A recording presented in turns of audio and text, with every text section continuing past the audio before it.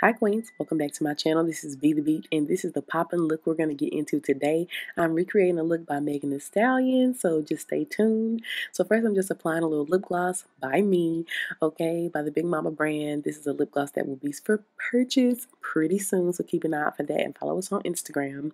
But anyway, I'm jumping right into skin. I'm just applying some Studio Fix Fluid Foundation in the shade NW43, and it's a little bit too light for me right now, so I'm just mainly focusing that color on the center of my face, and then I'm going to add a darker shade to mix into it later.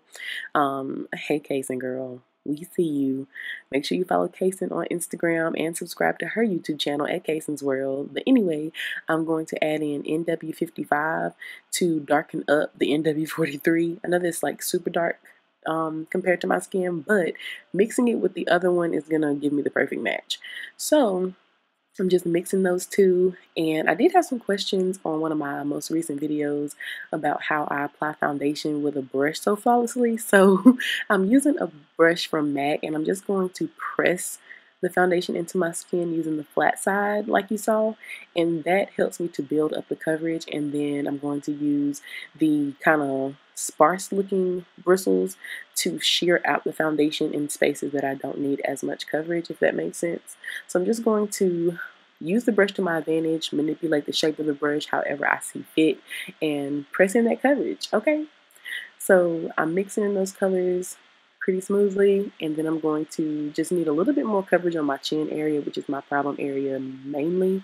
I'm going to use Tarte Shape Tape to further cover up my dark spots and hyperpigmentation, acne scar, whatever you want to call it. And I'm using that same brush to just press in the coverage and press in that product to get the full coverage I'm looking for. So we are going off of a Meg Thee Stallion look, and we all know Meg likes a little slim brow. So I'm using Spiked Brow Pencil by MAC to shape out my brows, and I'm doing them pretty thin today. And I'm just carving them out and blending that concealer down and around my under eye, because it's also going to be my under eye highlight.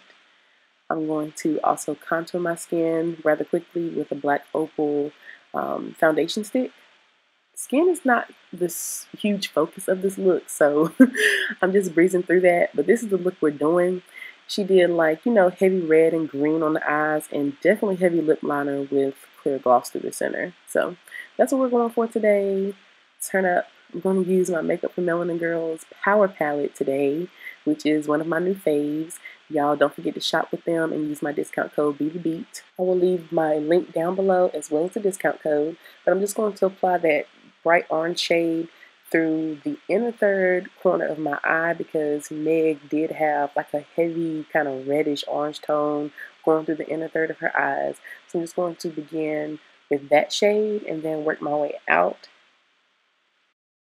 So once you have that color built up and blown out the way you want, I'm then going to go into a Juvia's Place palette into a neutral brown, and we're going to just try to diffuse that color onto my lid and blend it out. So I don't want it to be harsh. I don't want it to go from red to black. So I'm using the brown to kind of soften that up on the outer edges and give me a transition into the darker shade I'm going to use on the outer third of my eye.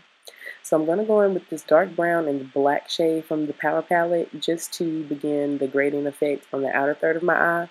Now, we all know Meg loves a little tiny cut crease, so I'm going to begin to carve that out. Megan Thee Stallion and I have similar eye shapes where we got those little tiny slanted eyes, so I understand why she does such a slim cut crease, because that's the natural shape of our crease. But I typically like to bring my crease up a little higher, but I'm going to stick with the look today and carve out a super tiny cut crease. So I'm just basically following the shape of my real eyelid. Like, that's where my natural crease is on my eye. And that's how she likes her crease, so that's what we're gonna stick with for the look, because we are trying to replicate, duplicate, inspired by that makeup look, okay? So I'm just going to carve that out with some Tarte Shape Tape Concealer so I can begin to lay down the shimmery green shade. For that green color she used, I don't have something exactly like it, so I'm going to mix like 3 different green shades together from Juvia's Place palettes, and I'm just going to pack that on to that concealer where I carved out my crease.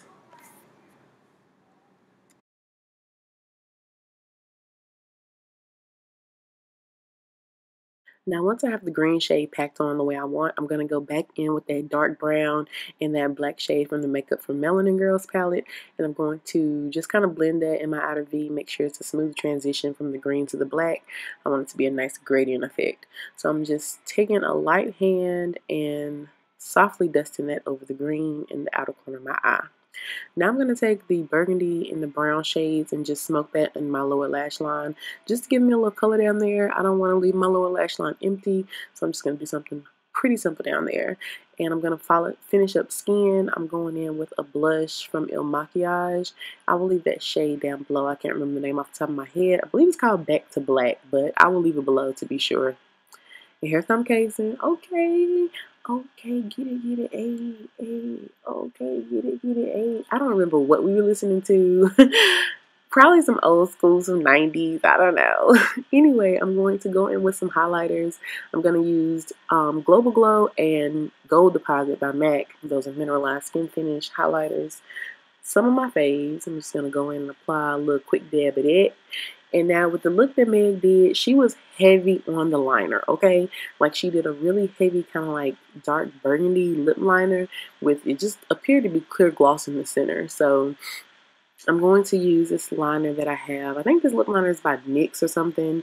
I really would have preferred to have like Dark Out by MAC or maybe like Vino by MAC mixed together, but I couldn't get my hands on that right then, so I used this one. It wasn't quite as dark as I thought it would be, but anyway, it's close enough. And I'm just going to use some clear gloss from my brand, the Big Mama brand. It will be launching soon. I just apply some of that in the center and try to kind of smooth out that liner. And I apply my wig off camera. So my wig has leftover crimps in it from my last hair video. If you didn't see it, go ahead and watch it. I'm going to link it above.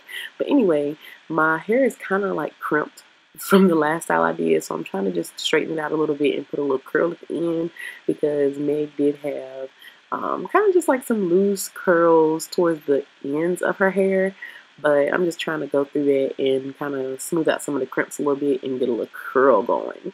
I am using a flat iron by Baby Bliss, however you say that. I think a lot of people struggle with the name of that hair care line, but anyway, I'm going to just say Babyliss because there's no extra B in there. But anyway, I'm just going through and kind of curling my hair a little bit. Not too strategic at all. So I'm just going to zoom through that part. Don't even take any of these curl lessons from me, okay? Just watch me do it. And I'm not going to leave that scarf there, okay? I only had that on to lay my edges down and try to get my wig to stick, because I didn't take as much time applying my wig today as I usually do, because I was trying to beat the sun so I could get some pics for the gram. But this is the look we recreated. This is Meg Thee Stallion, the GOAT, the hot girl herself, and this is my look that I came up with. So hopefully you guys like it. You see how the liner is not as dark as I would like it to be, but it's close enough.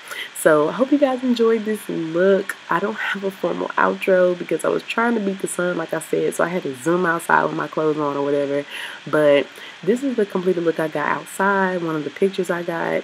Follow me on Instagram so you can see more that I got. And don't forget to subscribe, like, share, comment, tag Meg Thee Stallion, period, okay? It's a hot girl summer, fall, whatever.